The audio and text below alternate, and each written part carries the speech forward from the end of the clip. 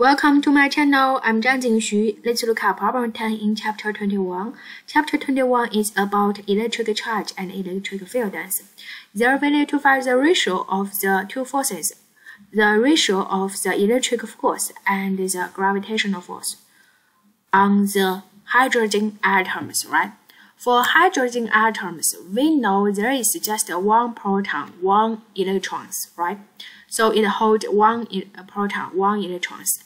And the charge for each one is just equal to elementary charge, this one, right? And also the distance between this proton and electron is given r, is there.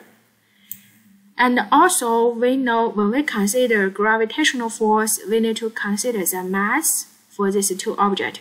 Now we can get the mass for the electron m1 at there, the mass for proton at there, these are constant.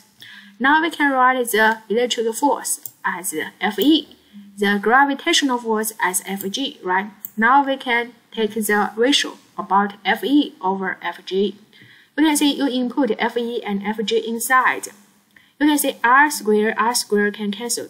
Now the equation can be simplified as this one. Input all the known quantities, get answer there. Now you can see the Fe over Fg is super big, huge, it's huge, right? So that means compared to the gravitational force, electric force is super huge. So that means in the electron and the protons, we just need to consider electric force, and the gravitational force can be ignored. Do you agree? Thank you.